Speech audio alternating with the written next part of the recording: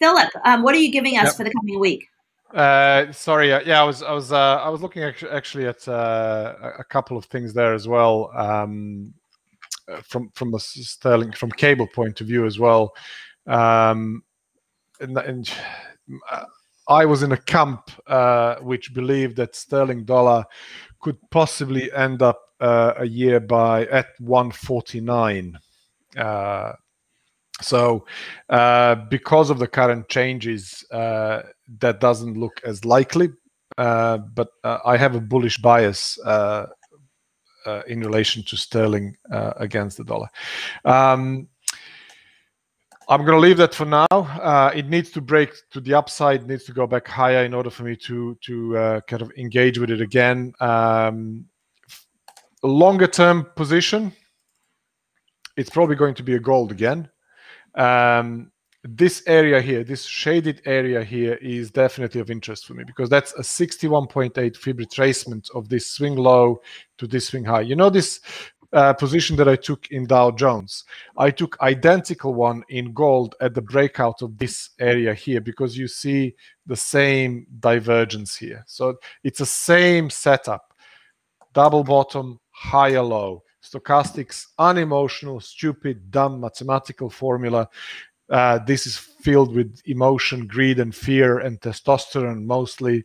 It's creating a higher low, and off it goes higher. So I took this trade, and this was a longer-term daily falling resistance trend line here as well, and a breakout and so on. So I'm bullish gold. I was bullish gold, and I'm still bullish gold. I would look to find the reason to get in this trade long. I'm not getting it from a daily candle because this is really ugly looking shooting star, or there's like a pin bar here. You can't really see it from my drawings. But if I see a big reversal here, a morning star reversal, bullish engulfing like this, a doji, a bullish hammer forming here, I would wait for something like that, assuming that it doesn't dip below 1755.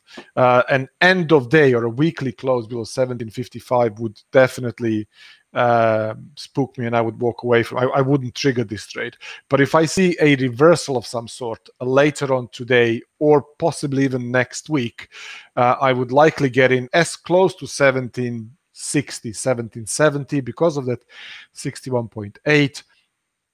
Fib retracement, and I would be looking for a decent retracement to the upside towards this zone up here, 1840, possibly even 1850, 1860. So a tight stop below, about $10, $15 in price stop, with a view to potentially take profit at 1840, 1855 on the upside.